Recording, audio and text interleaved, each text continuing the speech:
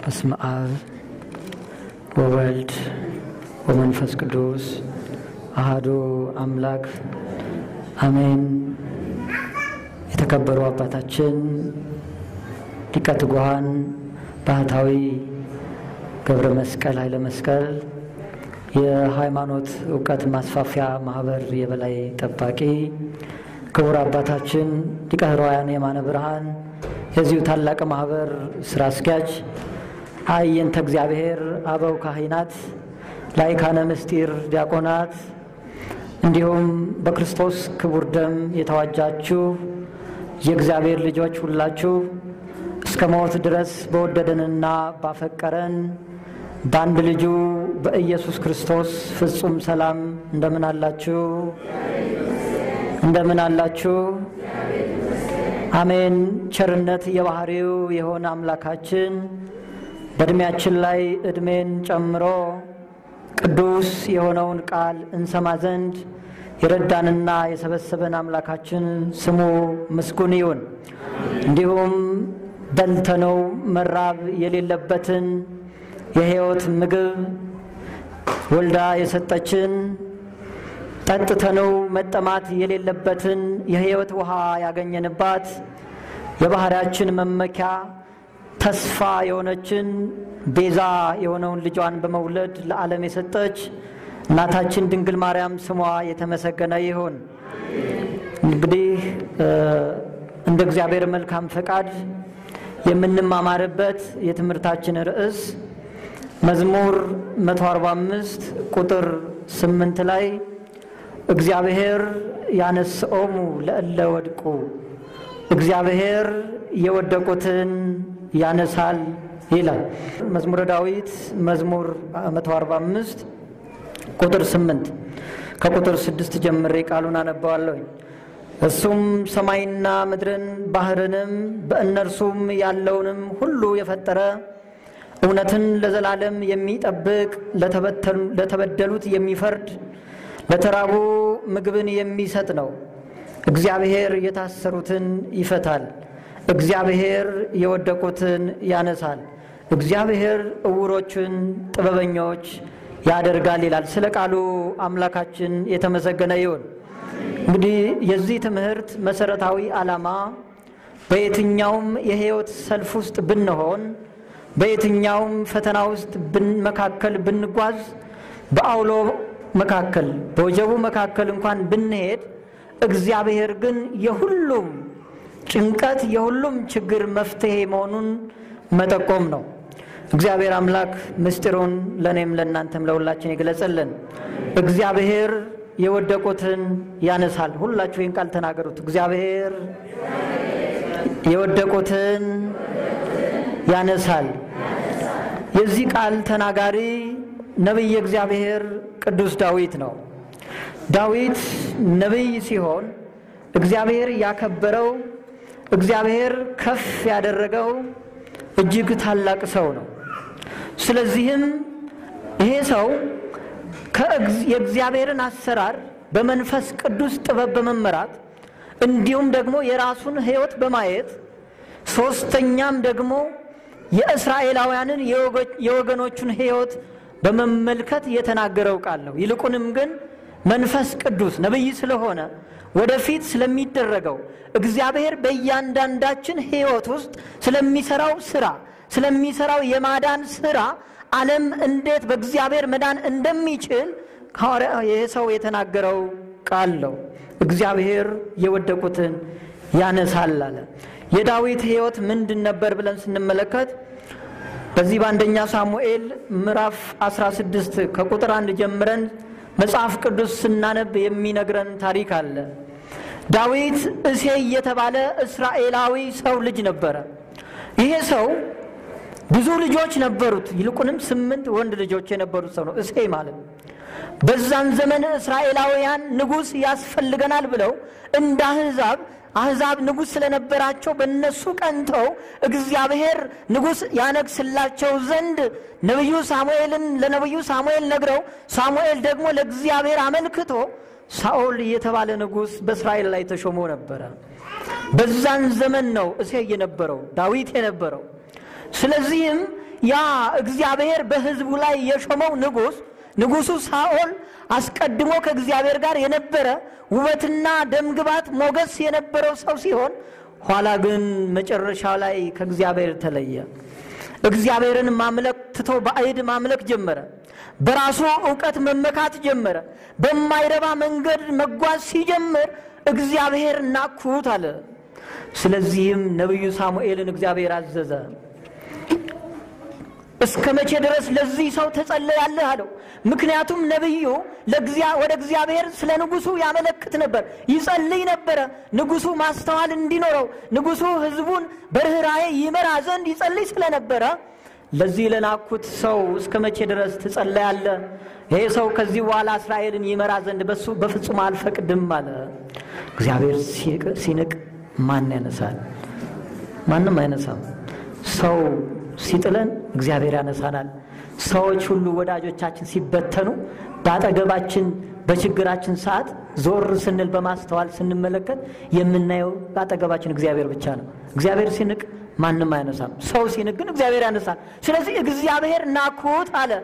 በዚህ ሰዓት ነብዩን እግዚአብሔር አንድ ትእዛዝ አዞት ነበር።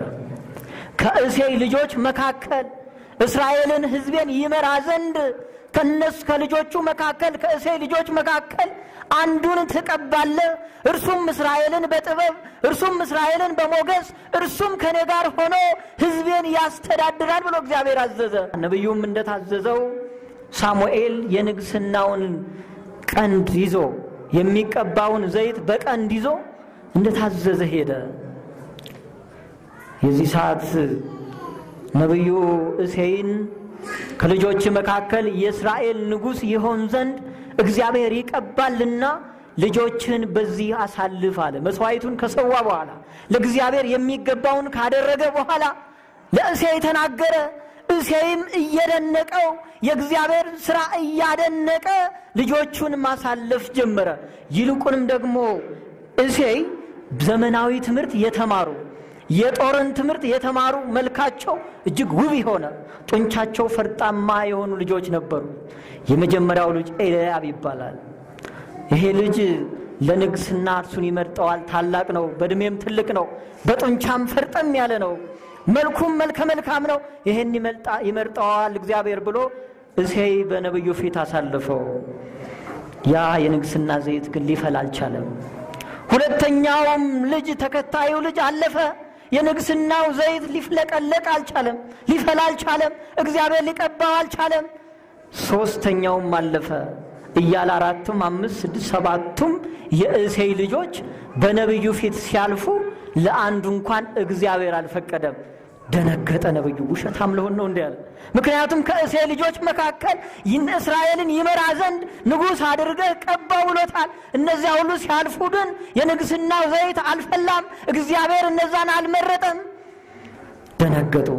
እነዚህ ብቻ ናቸውን አለው። አንድ ታናሽ ብላቴና በእረኝነት በጎች ይጠብቃል፣ እርሱ ቀርቷል፣ ታናሹ ቀርቷል አለ እሴይ። ተመልከቱ፣ ሰው ትልቅ ነገር ያያል፣ ሰው ፊትን ያያል፣ እግዚአብሔር ልብን ያያል ተብሎ ተጽፏል። በዚህ በአንደኛ ሳሙኤል ምዕራፍ 16 ቁጥር 7 ላይ ሰው ፊትን ያያል፣ እግዚአብሔር ግን ልብን ያያል ይላል።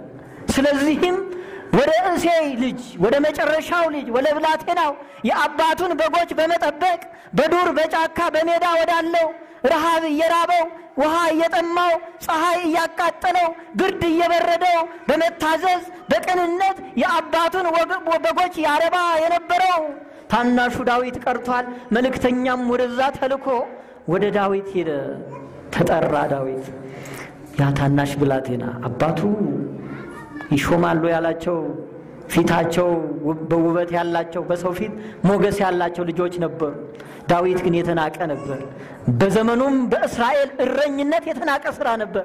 በእስራኤል ባህል በእስራኤል ወግ የተናቀ ስራ ይሰራ ነበር እርሱ በጫካ ነበር ያለው ዘመናዊ ትምህርት አይማርም የሞቃ አይበላም የሞቃ አይለብስም መልካም አይበላም እርሱ በጫካ ስለበጎቹ ከአውሬ ጋር ይታገል ነበር ግን በዝማሬ የሚኖር ታናሽ ሰው በእግዚአብሔር ፊት ሞገስ ያገኘ ሰው ነበር ዳዊት በዚህ ሰዓት መልእክተኛው ተልኮ ወደ ዳዊት ሲመጣ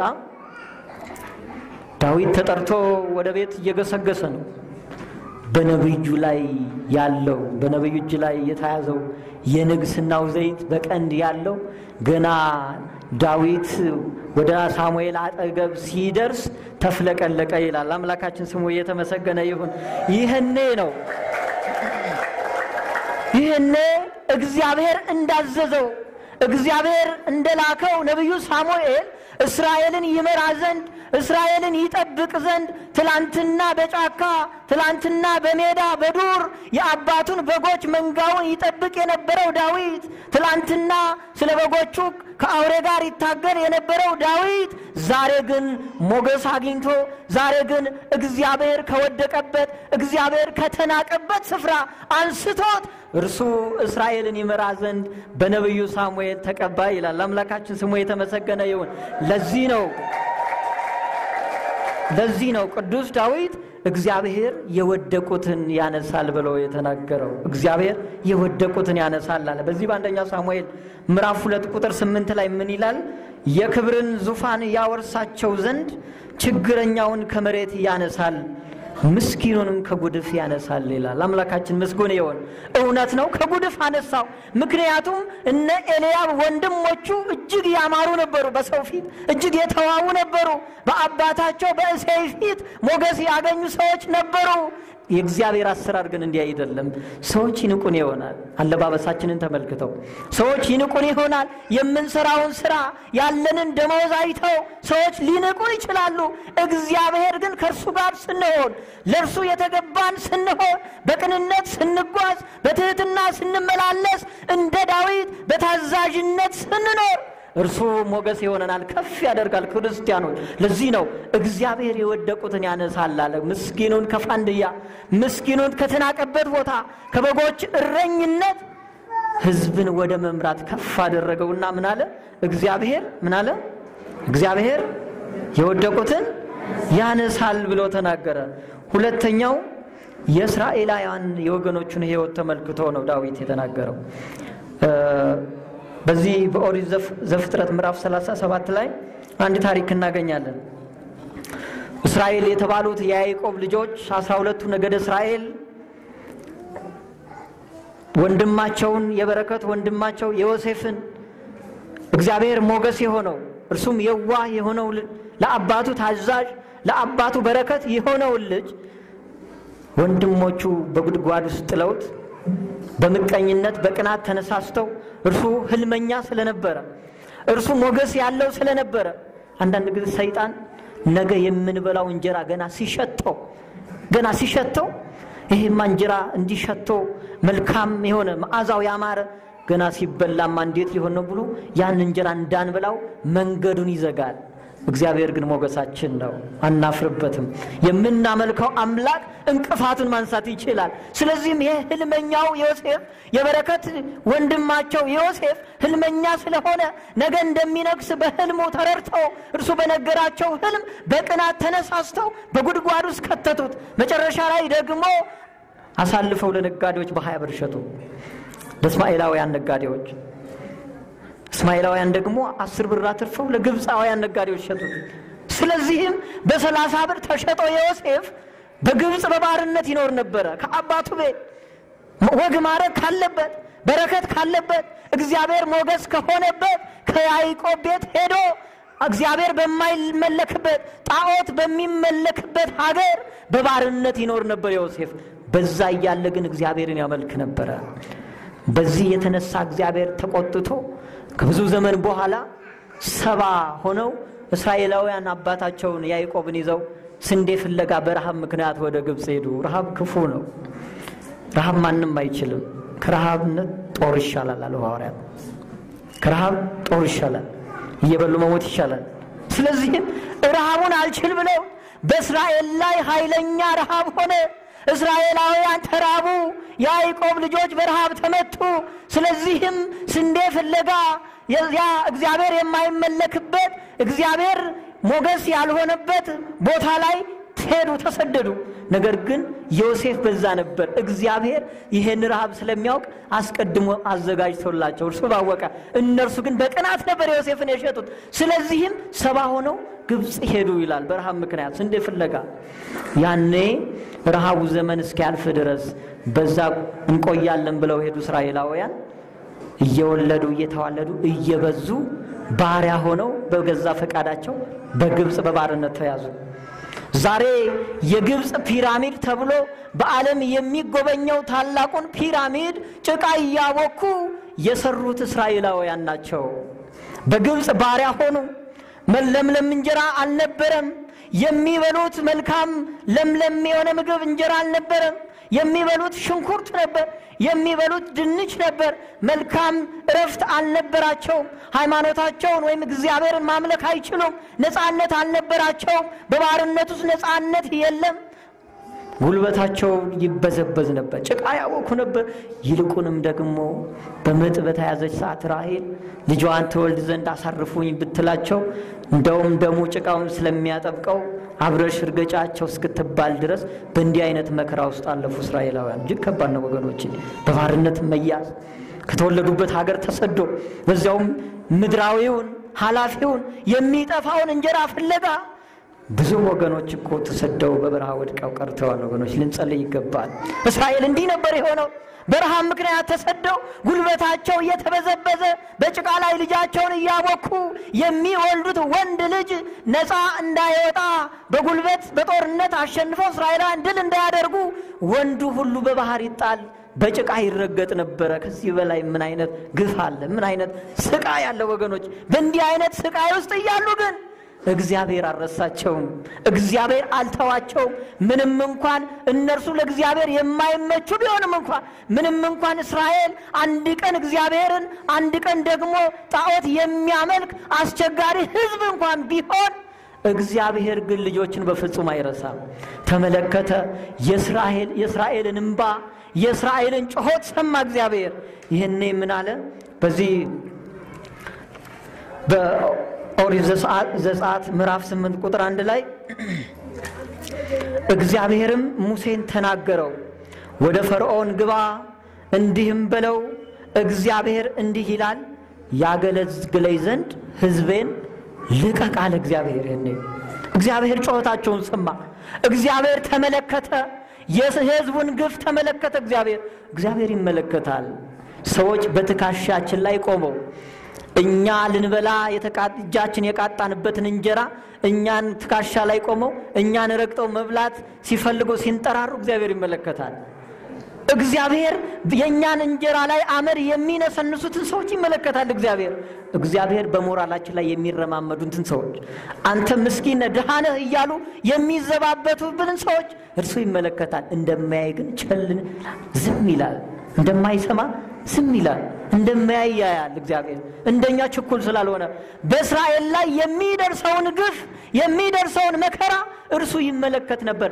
ይሄኔ ሙሴን አስነሳ እግዚአብሔር ህዝቤን ያገለግለኝ ዘንድ ህዝቤን ልቀቅ ብለው ፈርዖንን አለ እንቢ ቢል ግን ተአክንዴን ዘረጋለሁ አለ እግዚአብሔር ተናገረ ሙሴም ደግሞ እንደታዘዘ ፈርዖን ፊት ቀረበና እግዚአብሔር እንዲህ ይላል ህዝቤን ልቀቅ ያገለግለኝ ዘንድ ልቀቅ ይሄ ህዝብ ለኔ የተገባ ህዝብ ነው ይሄ ህዝብ ለኔ የተለየ ህዝብ ነው ስለዚህም እኔን ያገለግል ዘንድ ወደ መጣበት ምድር ወደ ምድረ ከነዓን ወደ እስራኤል ይሄድ ዘንድ ልቀቅ አለ እግዚአብሔር አዘዘ ነገር ግን ልቡ የደነደነው በጣዖት አምልኮ የተተበተበው እግዚአብሔርን የማያውቀው ፈርዖን እንቢ አለ ይላል እግዚአብሔር ታላላቅ መቅሰፍትን አመጣ አልታዘዝ ስንል እንቢ ስንል ይታገሳል እግዚአብሔር መጨረሻ ላይ ግን ለክፋት ያይደለ ለጥፋትም ያይደለ ቁንጢት ያመጣል እግዚአብሔር ቸር አምላክ ነው እሱ በባህሪው ክፋት የሌለበት ተንኮል የሌለበት ማንንም ይጠፋ ዘንድ የማይፈቅድ ነው ፈርዖንን ይመለስ ዘንድ ቁንጢትን አመጣ መቅሰፍትን አመጣ የሚመለስበት እርሱ ግን ልቡን አደነደነ ይላል እንቢ አለ የእስራኤል ጉልበት ስለጣመው ጉልበታቸው ስለጣመው በባርነት እንዳያስኖራለሁ እንጂ በፍጹም ሕዝቡን አልለቅም አለ። መጨረሻ ላይ ግን እግዚአብሔር ምን አለ? ጠቦት የሆነውን በግ እረድ አለ። ለሙሴ ትእዛዝ ሰጠ። ብዙ መቅሰፍት በግብፃውያን ላይ ወረደ። ሊመለሱ አልቻሉም። ይልቁንም ደግሞ ፈርዖን በሚተማመንባቸው በጠንቋዮቹ ሊያስፈራራ ተአምር ያደረገ ሊያስፈራራ ሞከረ። እግዚአብሔርን ይገዳደር ጀመረ። ይህን እግዚአብሔር ሙሴን አዘዘ። ጠቦት የሆነውን በግ ምረጥ፣ ነውር የሌለበት 1 ዓመት ያልሞላውን በግ ምረጥና በጉን አርዳችሁ የበጉን ደም በበራችሁ ላይ ቀቡት አለ እግዚአብሔር። ስጋውንም ወገባችሁን ታጥቃችሁ ጫማችሁን ተጫምታችሁ ስጋውን ፈጥናችሁ ብሉት። ያኔ እኔ አልፋለሁ። ያኔ ደግሞ ሞተ በኩር ሲመጣ እኔ በእናንተ ሳልፍ እስራኤላውያን ወይም ደግሞ በግብፅ ያሉት በባርነት ተይዘው የነበሩ እስራኤላውያንን ሳልፍ ግብፃውያን ግን የበኩር ልጅ ሆነውን ከእንስሳ እስከ ሰው ጨርሳለሁ ብሎ ተናገረ። በዚህን ሰዓት ሙሴ እንደታዘዘ እስራኤልን ሁሉ ሰብስቦ ጠቦት የሆነውን በግ ዓመት ያልሞላውን ነውር የሌለበትን በግ መርጦ በጉን አረደ። ደሙን በእስራኤል በር ላይ ቀባው። ስጋውንም እንደታዘዙ ፈጥነው በሉ። ይህኔ እግዚአብሔር አልመለስ ላለው ለፈርዖን እምቢ ላለው ለፈርዖን ልቡን ላደነደነው እግዚአብሔርን እምቢ ላለው በጣዖት አምልኮ የሚኖረው በጉልበቱ የተመካው ትዕቢተኛውን ፈርዖንን ግብፃውያንን ጭምር ሞተ በኩር እንዳይን ጥቅሻ ጨረሳቸው ይላል። ያኔ ግን እስራኤላውያን የበጉን ደም ስለቀቡ በበራቸው ፈጥነው ስጋውን ስለበሉ ሞተ በኩር ግብፃውያንን እየፈጀ እስራኤልን ግን አለፈ ይላል። ስሙ የተመሰገነ ይሁን አምላካችን። ስለዚህም እግዚአብሔር የወደቁትን ያነሳል አለ። እዚህ ጋር ግን አላበቃም። እግዚአብሔር አዘዘ። እግዚአብሔር ከፊት ነበረ። ሙሴ ሕዝቡን እያጽናና ይመራል። መልአኩ ከሙሴ ፊት ነው። መልአኩን ደግሞ እግዚአብሔር ይመራል ከፊት። ጉዞ ጀመሩ እስራኤላውያን እግዚአብሔር እንዳዘዛቸው። የበጉን ደም በበራቸው ላይ ቀብተው ከመቅሰፍት ዳኑ። የበጉን ስጋ በልተው ጉዞ ጀመሩ። ወገባቸውን ታጥቀው ጫማ ተጫምተው ዘንጋቸውን ይዘው ጉዞ ጀመሩ ይላል። ከከተማ ውጭ ሄዱ፣ ራቁ። በአንድነት ያላቸውን ሁሉ ይዘው 70 ሆነው ወደ ግብፅ የወረዱት እስራኤላውያን 600 ሺህ በላይ ሕዝብ ሆነው ወደ ምድረ ከነዓን ጉዞ ጀመሩ። ይህኔ ግን አንድ አደጋ ነበረ። ከኔ ጋር ናችሁ? እግዚአብሔር ከሁላችን ጋር ይሁን። አንድ አደጋ ገጠማቸው። ከፊታቸው የኤርትራ ባህር ሞልቶ ከዳር እስከ ዳር ሞልቶ ይፈሳል። ሞገዱ እጅግ ያስፈራል። ፈርዖን ደግሞ አመለጡኝ ብሎ ከነሰራዊቱ በፈረስ ተከትሏቸዋል። የፈረሱ ኮቴ ከሩቅ ይሰማል። እስራኤል በመካከል ናቸው። እጅግ ተጨነቁ። ሙሴ ያሉ እስራኤላውያን በግብፅ ሀገር መቃብር ጠፍቶ በዚህ በምድረ በዳ እንሞት ዘንድ አመጣህን ብለው ጨቀጨቁት ይላል። እምነት ስላልነበራቸው በእግዚአብሔር ክንድ ስላልተደገፉ ያለ እምነት የወጡት እስራኤላውያን ምንም እንኳን ሙሴ አማኝ ቢሆን በሙሴ አማካኝነት እግዚአብሔር እንዲወጡ ቢያዝም እስራኤል ግን ገና አላመነም ነበረ። በእግዚአብሔር ክንድ አልተደገፈም ነበረ። ስለዚህ ማጉረመረሙ። ያ የግብፅ ሽንኩርት ይሻለን ነበረ። ያ የግብፅ ግዞት ይሻለን ነበረ። ይልቁንም ደግሞ በግብፅ ሞተን በመቃብር ውስጥ በተቀበርን ነበር። በዚህ በምድረ በዳ መቃብር በሌለበት ስጋችን ላሞራ ሊሆን ነው። ለምን ወደዚህ ያመጣህን ብለው በሙሴ ላይ ያጉረመረሙ። እጅግ ያሳዝናል። ግን እኮ እስራኤል ታላቅ ሕዝብ ነው። እግዚአብሔር ከእርሱ ጋር የሆነ ሕዝብ። ይህኔ ሙሴ ወደ እግዚአብሔር አመለከተ። እምነት ስለነበረው እርሱ እንደነሱ አልጮኸም። እርሱ እንደነሱ አልተንጫጫም። እርሱ በሞገዱ አልደነገጠም። እርሱ በፈረሱና በፈርዖንና በሰራዊቱ አልተርበደበደም። እምነት ስላለው ወደ እግዚአብሔር አመለከተ ሙሴ። እግዚአብሔርም ተናገረ። ኦሪት ዘፍጥረት ኦሪት ዘጸአት ምዕራፍ 14 ቁጥር 13 ላይ አትፍሩ፣ ዛሬ የምታዩአቸውን ግብፃውያንን ለዘላለም አታዩአቸውምና ቁሙ አለ። እግዚአብሔር ስላመለከ እኮ ነው። ሙሴ ከእግዚአብሔር ጋር ስለሆነ አትፍሩ አለ። ዛሬ የምታዩአቸውን ግብፃውያንን ለዘላለም አታዩአቸውምና ቁሙ። ብሎ እግዚአብሔር በሙሴ አማካኝነት አዘዘ። እዚህ ኦሪት ዘጸአት ምዕራፍ 12 13 እና 14 እነዚህ 3 ምዕራፎች ስታነቡ ታሪኩን ታገኙታላችሁ። እግዚአብሔር በሙሴ ተናገረ፣ አትፍሩ አለ። እነዚህን ግብፃውያንን ዛሬ በፈረስ ሆነው በጦር የመጡባቸውን ግብፃውያንን ለዘላለም አታችሁ፣ አትፍሩ ቁሙ አለ እግዚአብሔር። ይህን ሙሴ ወደ እግዚአብሔር ሲያመለክት እግዚአብሔር ደግሞ ተናገረ። ሙሴ ሙሴ ዝብጥ አለ ባህር አለ፣ ባያስካት በትር ባህሩን ምታው ብሎ እግዚአብሔር ሲያዝ ሙሴ አማኝ ስለሆነ እግዚአብሔር እንዳዘዘው እግዚአብሔርን ስለሚያምን የእግዚአብሔርን ትእዛዝ ሰምቶ በባህሩ ላይ በትሩን ሲዘረጋ የኤርትራ ባህር እንደ ግድግዳ ለሁለት ተከፍሎ እስራኤላውያን ከነጓዛቸው 600,000 በላይ የሆኑ እስራኤላውያን በባህሩ መካከል በደረቅ ተሻገሩ ይላል። አምላካችን ስሙ የተመሰገነ ይሁን።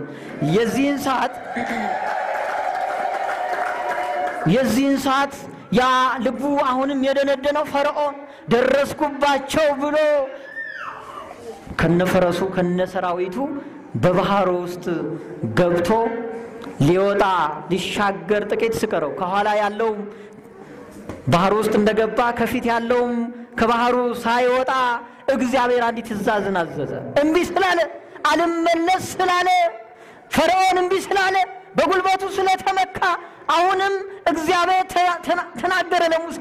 ሙሴ አሁንም ባህሩን ምታው ሲል ባህሩን ሙሴ በያዛት በትር ሲመታ ያ የኤርትራ ባህር ግብፅ እስራኤላውያን በደረቅ ምድር ያሻገረው የታዘዘው የተከፈለው ባህር መልሶ ከድናለ ፈርዖን ከነሰራዊቱ በባህር ውስጥ ሰጠመ። ይችላል እግዚአብሔር ጠላታችንን ማስጠም ይችላል። እግዚአብሔር በልጆቹ ላይ አንዳች ነገር ሳይደርስ ጠላትን መንገድ ላይ ማስቀረት፣ የጠላትን እግር መስበር፣ የጠላትን ሐሳብ ማሰናከል ይችላል እግዚአብሔር። እኛ ግን ማመን አለብን። ሙሴ እምነት ስለነበረው እስራኤላውያንን ወክሎ የህዝቡን ጩኸት እየሰማ ወደ እግዚአብሔር ስለሚያመለክት እግዚአብሔር ደግሞ ሙሴን መርቶት እስራኤላውያን የኤርትራን ባህር በደረቅ መሻገር ቻሉ። ከዚህ የተነሳ ወድቆ የነበረውን በስደት ሀገር በመከራ በግዞት በጭንቅ የነበረው ህዝብ ከውድቀት እንደተነሳ ዳዊት ተመልክቶ እግዚአብሔር የወደቁትን ያነሳል ብሎ ተናገረ። ሶስተኛው እና የመጨረሻው የሁላችን ውድቀት ወይም የአዳም ውድቀት ነው። በመንፈስ ቅዱስ ተመርቶ ትንቢት የተናገረበት ታላቁ ምስጢር እዚህ ጋር ነው። ዳዊት እግዚአብሔር የወደቁትን ያነሳል ሲል ከራሱ ሕይወት ተመለከተ። ከእረኝነት ወደ ዙፋን ስለወጣ የእስራኤልን ሕይወት ተመለከተ። ጭቃ ከመርገጥ በረሃብ ከመገረፍ ነፃነት በሌለበት ምድር እግዚአብሔር በማይመለክበት ሀገር ይኖር የነበረውን ታላቅ ህዝብ እግዚአብሔር ከውድቀት ሲታደጋየ ዳዊት ይሄን ስላየ እግዚአብሔር የወደቁትን ያነሳል አለ። ሶስተኛው በመንፈስ ቅዱስ ተመርቶ ነብይ ስለሆነ የሁላችንን ከውድቀት መነሳት ተናገረ። በዚህ ኦሪት ዘፍጥረት ምዕራፍ 3 ቁጥር 1 ላይ ሰው ወይም አዳም እግዚአብሔር ካበጀለት አጥር ትእዛዝ አፍርሶ ወጣ ይላል። ሰው ከእግዚአብሔር ተለየ። ሰው የተሻለ ክብር ፈልጎ አምላክ መሆን ፈልጎ ሰው መሆንም ተስኖት ወደዚህ ምድር መጣ። በበደል የእግዚአብሔርን አጥር ስላፈረሰ ከእግዚአብሔር ሕግ ፈቀቅ ስላለ ትእዛዝ ስላፈረሰ አዳምና ሔዋን ወደዚህ ምድር መጡ። ይሄ ውድቀት ነበረ። ውድቀት ደግሞ ከእግዚአብሔር መለየት ነው። ከዚህ በላይ ምንም አይነት ውድቀት የለም። እግዚአብሔርን የማይመለክበት ቦታ መኖር፣ ከእግዚአብሔር ተለይቶ መኖር፣ በኃጢአት ውስጥ መኖር፣ ከእግዚአብሔር እቅፍ መውጣት፣ ከዚህ በላይ ውድቀት ምንም የለም። ምናልባት እኛ ውድቀት የምንለው ተምረን ስራተን ሊሆን ይችላል፣ ትዳራተን ሊሆን ይችላል፣ ሌላ ብዙ ስጋዊ ነገሮች ሲጎሉብን እኔ የወደቅኩ ነኝ ብለን ተስፋ እንቆርጥ ይሆናል። ውድቀት ግን ከእግዚአብሔር መለየት ነው ወገኖቼ። ውድቀት የምንለው መጨነቅ ያለብን ወድቀናል የምንለው ከእግዚአብሔር ስንለይ ነው። ከእግዚአብሔር ጋር ያለ ሁሉ አለውና፣ ምክንያቱም እግዚአብሔር ሁሉን ማድረግ ስለሚችል። አዳም በበደል ምክንያት ወደዚህ ምድር መጣ፣ ወደቀ፣ ጸጋው ተገፈፈ፣ ከእግዚአብሔር ተለየ። ያኔ የሰው ልጆች ሁሉ ሞት ገዛቸው። ይልቁንም ታላላቅ ሰዎች ነቢያቱን ሁሉ ሞት ገዝቷቸው ነበር። ያ ከአባታቸው ከአዳም የወረሱት ሞት፣ በአዳምና በሔዋን በኩል የመጣው ሞት ሁላችንን ሞት ገዝቶን ነበር። ይገርማችኋል አይደለም? ሌላውን ሕዝብ እነ ኤልያስን ታላላቁን ነቢያት እነ ኢሳይያስን ሁሉ ርዕሳበው የተባሉት አብርሃምን ያዕቆብና ይስሐቅን ሁሉ እነርሱን ሁሉ ሞት ገዛቸው ይላል። ይገርማል። እነርሱ ታላላቅ ሰዎች ነበሩ። ጽድቅ ነበራቸው፣ መልካም ሥራ ነበራቸው። ነቢያቱ ሰማይ ዝናብን እንዳያወርድ መለጎም የቻሉ ነበሩ። ይሄን አይነት ብቃት ነበራቸው። እና አብርሃም ከእግዚአብሔር ጋር የተነጋገሩ ሰዎች ነበሩ። እነዚህን ሁሉ ግን ሞት ገዛቸው ይላል። እጅግ ይደንቃል። ሁሉ ወድቀው ነበሩ፣ የተናቁ ነበሩ። ለዚህ ነው ነቢያቱ ጽድቃችን እንደ መርገም ጨርቅ ተቆጠረ አሉ። ሁሉ ወድቀዋል። ሲያዩት ማንም በራሱ መዳን አይችልም። ማንም ወደ ሕይወት መሄድ አይችልም። ማንም ቅድስና አልነበረው።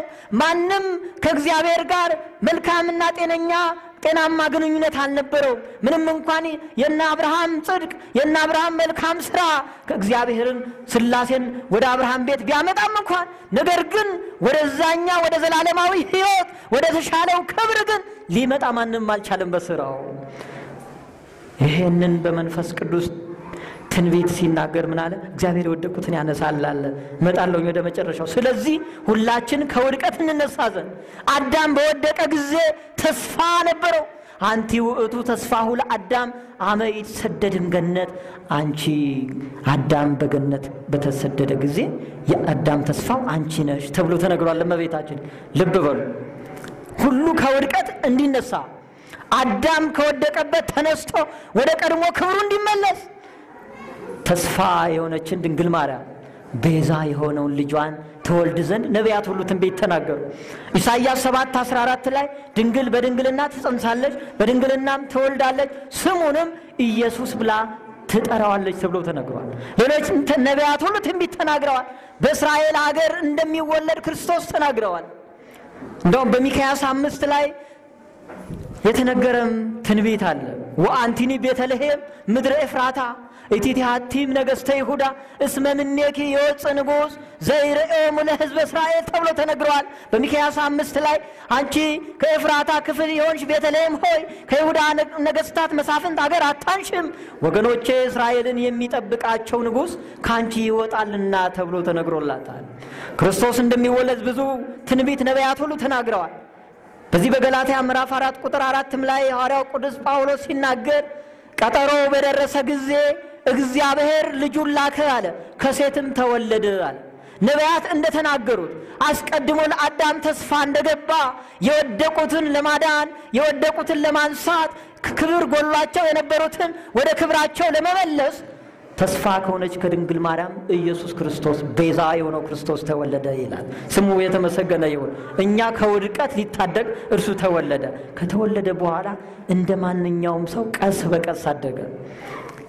ያለ ኃጢአት እኛ የምንሰራውን ሥራ እየሰራ እንደኛ እየበላ እየጠጣ እንደ ሕፃናት እየታዘዘ ሰማያዊው አምላክ ክቡር የሆነው አምላክ በጠባብ ደረት ተወስኖ በሥጋ ማርያም ተገልጦ እርሱ በምድር ላይ መመላለስ ጀመረ ይላል። የማይታየው አምላክ ሰማይና ምድር የማይችሉት አምላክ በእመቤታችን ማህፀን በ9 ወር ከ5 ቀን በማህፀኗ አድሮ እንደኛ ተወልዶ በሥጋ ተገልጦ የምናየውና የምንዳስሰው አምላክ ሆነ። አይደንቅም ወገኖች? ይሄ ታላቅ ፍቅር እኮ ነው። ፍቅር ይሄ ታላቅ ፍቅር ነው። ሰው ሆነ፣ እንደኛ ሰው ሆነ፣ አደገ። በ30 ዘመኑ ተጠምቆ በማየ ዮርዳኖስ ተጠምቆ በዛ ባህር ውስጥ በዮርዳኖስ ባህር ውስጥ የተቀበረውን የሞት ደብዳቤ በጥምቀቱ ደመሰሰልን ይላል። አንዱ ውድቀታችን እዚህ ጋር ተደመሰሰ። ስሙ የተመሰገነ ይሁን። ሁለተኛውና የመጨረሻው ክርስቶስ የመጣበት ዓላማ የሰው ልጆች ከውድቀት ለመታደግ ስለሆነ ከተጠመቀ በኋላ ሐዋርያትን መርጦ ካስተማረ በኋላ ብዙ ድውይን ከፈወሰ በኋላ በዕለተ ዓርብ የኛን ኃጢአት ተሸክሞ የኛን በደል በጫንቃው ላይ አኑሮ እኛ ወድቀን ስለነበረ እርሱ ለኛ ካሳን ክሶ በዛ በሊጦስጥራ በድንጋያማው ስፍራ በማይመቸው ስፍራ ድንጋይ በበዛበት ቦታ ላይ በክፎች አይሁድ እየተገረፈ እየወደቀ እየተነሳ እርጥብ እንጨትን ተሸክሞ የኛን ውድቀት ወደቀ ክርስቶስ። እኛ ወድቀን ስለነበር እርሱ ወደቀ። አዳምና ሔዋን በለሲቱን ለመብላት እጅግ ይጎመጁ ነበር። እርሱ ደግሞ ክርስቶስ ወደዚህ ምድር መጥቶ እርጥብ እንጨትን በጫንቃው ላይ ተሸክሞ ስለኛ ይወድቅ ነበር። አዳምና ሔዋን በለሲቱን ለመቆረጥ ወደ በዘዛ ይገሰግሱ ነበር። ሔዋን ገሰገሰች፣ እርሱ ግን ወደ ቀራንዮ ገሰገሰ እየወደቀ እየተነሳ እኛን ከውድቀት ለመታደግ መድኃኔዓለም ክርስቶስ የሁላችን አምላክ ፍቅር የሆነው ጌታ የማይጨክነው አምላክ ከውድቀት የሚታደገው አምላክ እኛ ከውድቀት እንነሳ ዘንድ እርሱ ግን ወደቀ። ይሄ ፍቅር ይደንቃል ወገኖቼ። እኛን ለማዳን መድኃኔዓለም ወደቀ። እኛን ከውድቀት ለመታደግ እርሱ ወደቀ፣ የእኛን በደል ተሸከመ። ስለዚህ እርሱ በመስቀል ላይ ስለሁላችን ተሰቀለ። በ5 ችንካር ተቸንክሮ የሰው ልጆች ሁሉ ከሞት ይድኑ ዘንድ ከጨለማ ይወጡ ዘንድ ከውድቀት ወደ ከፍታ ወደ ክብር ይነሱ ዘንድ ኢየሱስ ክርስቶስ ወደቀ። የነቢያቱ ትንቢት በዚህ ጊዜ ተፈጸመ። በዚህ በመዝሙረ ዳዊት መዝሙር 11 ቁጥር 5 ላይ በእንተ ሕማሙ ለነዳይ ወበእንተ ገአሮሙ ለሙቆሃን ይላል። ስለ ድሆች መከራ ስለ ታሰሩት ችግር ዛሬ እነሳለሁ ይላል።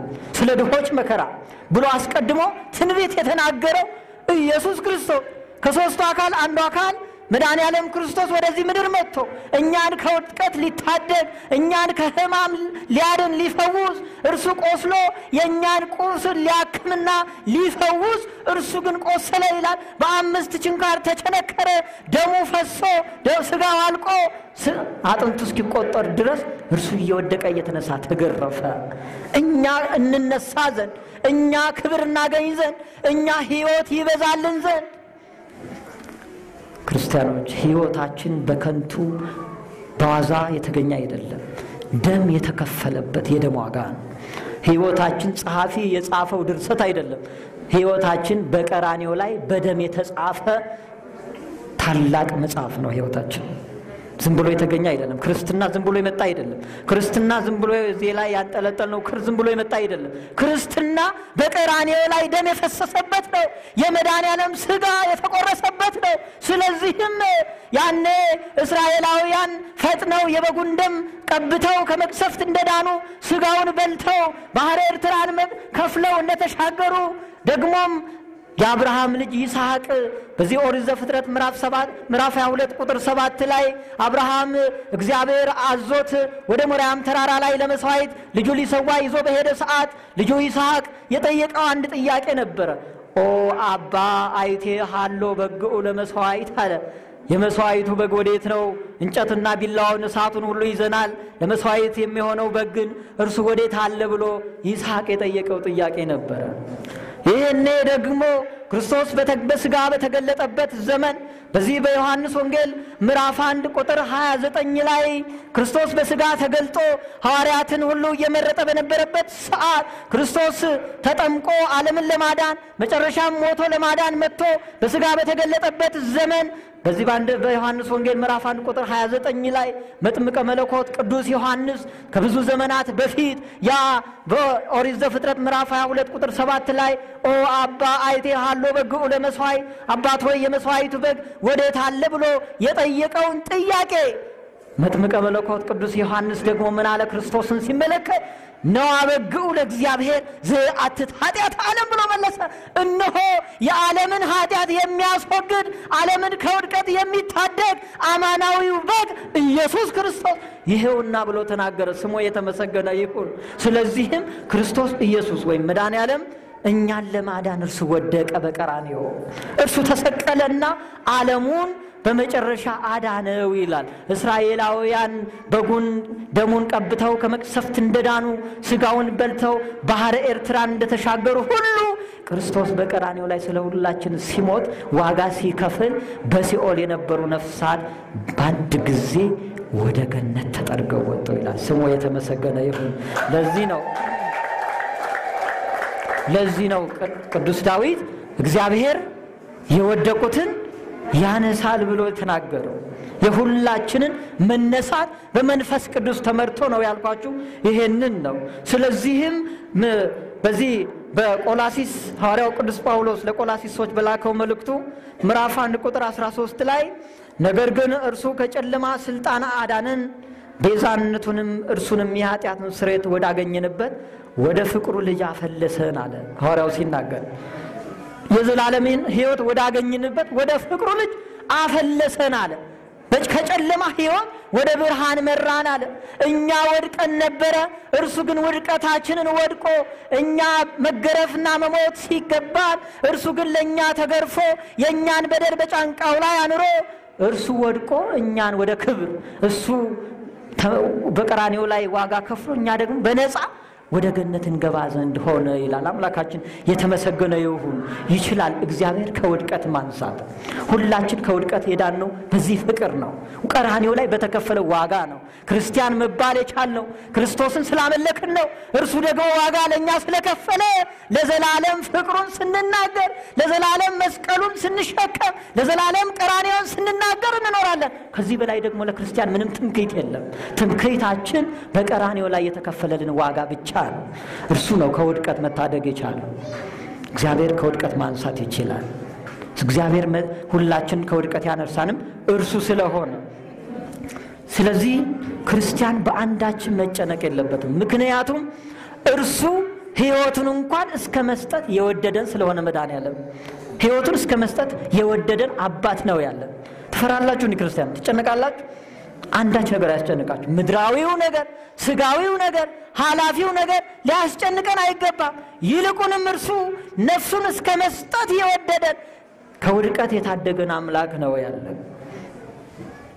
ችግራችን የእምነት ማነስ ነው፣ የእምነት መጉደል ነው። በዚህ በትንቢተ ኤርምያስ ምዕራፍ 28 ቁጥር 11 ላይ ለእናንተ የማስባትን ሐሳብ እኔ ያውቃለሁ ይላል። እርሱ ያስባል ስለኛ። እኛ ለራሳችን ከምናስበው በላይ፣ እኛ ከምንጨነቀው ጭንቀት በላይ እግዚአብሔር ለኛ ያስባል። ለዚህ ነው ሰው ፍጥረት ሁሉ ተፈጥሮ ካለቀ በኋላ በመጨረሻው በኩር ሆኖ በዕለተ ዓርብ የተፈጠረው እርሱ አዝርዕቱን የሚበላ የሚጠጣው ዛሬ ለብሰነው የምንለብሰውን ልብስ ውበታችን የሆነው ልብስ ከፈጠረ በኋላ በመጨረሻ ላይ ፈጠረን። የሚያስፈልገን ስለሚያውቅ በአንዳች ልንጨነቅ አይገባም። ክርስቲያኖች በእምነት መኖር ነው ያለብን። ከውድቀት ለመነሳት ብዙ ውድቀት ሊኖርብን ይችላል። የጤና ማጣት ውድቀት ነው። ትዳር ማጣት ውድቀት ነው። በትዳር ውስጥ ሰላም ያለ መኖር ውድቀት ነው። በትዳር ውስጥ ልጅ ያለ መኖር ውድቀት ነው። ከዚህም በላይ ብዙ ውድቀት ሊኖርብን ይችላል። ያለን ደሞዝ አልበቃ ብሎን እንጨነቅ ይሆናል። ነገር ግን ለዚህ ሁሉ መፍትሄው በእምነት መኖር፣ እግዚአብሔርን ይዞ መኖር ብቻና ብቻ ነው። ተመልክተናል። ሙሴ ስላመነ ሕዝቡን ሁሉ በኤርትራ ባህር አሻገረ በደረቅ።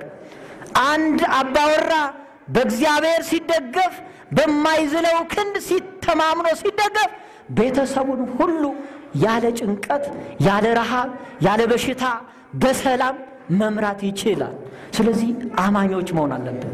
ፍጹም እምነት ሊኖረን ይገባል። ምክንያቱም እርሱ ስለኛ ያስባል። እርሱ የሚያስብልን መሆኑን፣ እርሱ በዛን ዘመን ሞተን በነበርንበት ዘመን የሚያድነን በሌለበት ዘመን እንኳን እንደወጡ ይቅሩ እንደሞቱ ይቅሩ በጨለማ ይኑሩ ሳይል በብርሃን እንመላለስ ዘንድ ውድቀታችንን ወድቆ ያዳነን አምላክ ስለሆነ ያለን ክርስቲያን በአንዳች ልንጨነቅ አይገባም። እርሱ ደግሞ ሁሉን ማድረግ ይችላል። በዚህ በሁለተኛ ቆሮንቶስ ምዕራፍ 9 ቁጥር 16 ላይ የውጭው ሰውነታችን ቢጠፋ እንኳን የውስጡ ሰውነታችን ዕለት ዕለት ይታደሳል ይላል። አያችሁ ክርስቲያን ከእግዚአብሔር ጋር ስንሆን፣ እኛ ከእርሱ ጋር ስንሆን፣ ለሕጉ የተገዛን ስንሆን፣ ይልቁንም በፍቅሩ ስንደገፍ እርሱ በላያችን ያለው ስጋዊ ጉስቁልና እንኳን ቢበዛ ውስጣዊ ሰላማችን ይታደሳል አለ። የስጋዊ ችግር ቢኖርብን፣ በበሽታ ብንያዝ፣ የገንዘብ ችግር እንኳን ቢኖርብን፣ ብንጎሳቆል፣ የለበስነው ልብስ ያደፈ ቢሆን፣ የተቀደደ ቢሆን እንኳን ከእግዚአብሔር ጋር ስንሆን ግን ውስጣዊ ልባችን የታደሰ ይሆናል። ከውስጣዊ ሰላም ሌላ ደግሞ የሚያረካ አንዳች ነገር የለም በዚህ ዓለም ላይ። ብዙዎች ገንዘብ አላቸው፣ ሀብት አላቸው፣ እርካታ ግን ሰላም ግን የላቸው። መልካቸው ያማረ፣ ልብሳቸው የተዋበ፣ ውስጣዊ ሰላም ግን የለም ከእግዚአብሔር ጋር ስላልሆኑ ክርስቲያኖች። እኛ ግን ከእግዚአብሔር ጋር ስለሆነ እኛ የምናመልከው የአንድ እርሱን ስለሆነ እሱ ደግሞ የሁሉ መፍትሄ ስለሆነ በላያችን የለበስነው ጨርቅ እንኳን ባያምር ውስጣዊ ሰላም ስላለ በዚህ ደስ ሊለን ይገባል። ክርስቲያኖች ስሙ የተመሰገነ ይሁን። ስለዚህ ክርስቲያን በእምነት ነው መኖር ያለበት። እምነት ሲኖረን ሁሉን ድል ማድረግ እንችላለን። እርሱ ደግሞ የሚተወን አምላክ አይደለም። በዚህ በዮሐንስ ወንጌል ምዕራፍ 14 ቁጥር 18 ላይ ወላጅ እንደሌላቸው ልጆች አልተዋችሁም ይላል። እስኪ በእናታችሁ ይሄን ቃል ተናገሩት። ደስ የሚል ቃል ነው። ወላጅ በሉ እስኪ እንደሌላቸው ልጆች አልተዋችሁም። ከዚህ በላይ ምን ቃል አለ? መድኃኔዓለም እኮ እኛን ያጽናናበት ቃል ነው ይሄ ቃል። ወላጅ እንደሌላቸው ልጆች እንደ ጎዳና ላይ ልጆች አልተዋችሁም ማለት እርሱ ሁሉን ይሰበስባል። እርሱ በመንገድ ዳር ሸራ ወጥረው በፀሐይ በብርድ የሚሰቃዩት በረሃብ አለንጋ የሚገረፉት እነርሱ እንኳን የማይተው አምላክ ነው ያለው።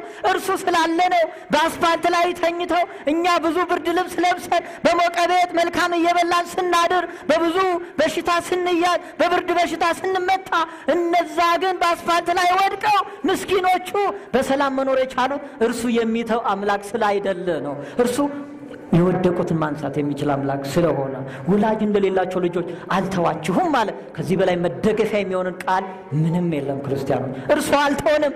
አስቀድሞ ጠፍተን በነበረበት ዘመን አልተወንም። አሁንም የሚተወን አምላክ አይደለም። ችግራችንን ሁሉ የሚያስወግድ እሱ ስለሆነ በእምነት መኖር ነው ያለብን። ክርስቲያኖች በእምነት መኖር ማመን ብቻ በቂ ነው። ለመኖር ማመን በቂ ነው። ከበሽታ ለመፈወስ ማመን በቂ ነው። ችግራችን እንዲወገድ ማመን በቂ ነው። አምኖ ወደ እግዚአብሔር መጸለይ፣ በእምነት መኖር፣ ችግሩን ማስወገድ የሚችል መሆኑን ማመን፣ ከዛ ደግሞ ባመነው እምነት መልካም ትሩፋትን እየሰሩ መኖር፣ ፍቅሩን መግለጽ፣ እርሱ ለኛ ሲል የከፈለውን ዋጋ በማሰብ ቀራሪውን በማስታወስ ምስኪኖችን በመርዳት እርስ በርስ በመፈቃቀር። ምክንያቱም እርሱ ለሁላችን የሞተ ነው። ለሁላችን ሲል ነው የሞተው። እኛ ግን ለወዳጃችን መልካም እያደረግን ለማናውቃቸው ሰዎች ደግሞ ደንታቤ ሰዎች ነን። እግዚአብሔር ግን እንዲህ አይደለም። ለሁላችን ነው የሞተው። ጽድቅም የሚባለው እርስ በርስ በፍቅር መኖር ነው። እግዚአብሔር የፈጠረውን ሁሉ በፍቅር በማየት የወደቀውን በማሰብ ወደ እግዚአብሔር በማቅረብ ቃል እግዚአብሔር የተራበውን በመምከር እንጀራ የተራበውን ካለን በመስጠት በዚህ ሕይወት ስናል እርሱ ደግሞ የኛን ውድቀት ይሞላል። እግዚአብሔር ምንም አይነት ውድቀት ቢገጥመን ከእግዚአብሔር የሚያልፍ አንዳች የለም። ልጅ አጥተው የነበሩ መካን ሆነው ጎረቤት ሲሳለቅባቸው የነበሩ ሰዎች እነ ሐና የነብዩ ሳሙኤል እናት እግዚአብሔር ለምና በእምነት ተማጽና ይልቁንም ደግሞ እስራኤልን የሚያጽናና እግዚአብሔርን የሚያገለግል ታላቅ ነብይ የሆነ ልጅ ሳሙኤልን ሰጥቷታል። እግዚአብሔር ስሙ የተመሰገነ ይሁን። ልናጉረመርም አይገባም። አምነን ግን መኖር ነው። ያ 38 ዓመት ሙሉ በአልጋ ቁራኛ የነበረው መጻጉዕ ያ ዘመድ ወገን የራቀው ሰው ያልነበረው እርሱ ግን ክርስቶስ መድኃኔዓለም አልጋን ተሸከም ተመላለስ ብሎ አልጋውን ተሸክሞ ሲሄድ ሰዎች ሁሉ በትኩረት ይመለከቱት ነበር። ይችላል እግዚአብሔር ከውድቀት ማንሳት ማመን ብቻ ነው መፈወስ ስለሚችል የሚፈውስ አምላክ ስለሆነ ያለ የችግር ሁሉ መፍትሄ ስንደገፍበት የማይዝል ክንድ እርሱ ብቻ ስለሆነ በእምነት መኖር ከውድቀት ለመነሳት ካለን ችግራችን ተወግዶ በሰላም ለመኖር በእምነት መኖር እግዚአብሔርን ተደግፎ መኖር ብቻ ነው። ክርስቲያኑ ብዙዎች ያጡትን አግኝተዋል። ብዙዎች ተርበው ጠግበዋል። በእምነት በሁለት ዓሣና በ5 እንጀራ ሕዝቡን ሁሉ መግቦ ማትረፍ የሚችል አምላክ ነው ያለን። አንጨነቅ ክርስቲያኖች። ደሞዛችንን ቆጥረን አናስብ፣ አንጨነቅ። እርሱ ደሞዝ ስላለን አይደለም የምንኖረው። ደሞዛችን በቂ ስለሆነ አይደለም የምንኖረው። በልተን ማደር የቻልነው እርሱ የበረከት አምላክ ስለሆነ ብቻ ነው። ክርስቲያኖች ብር ስላለን ገንዘብ ስላለን አይደለም።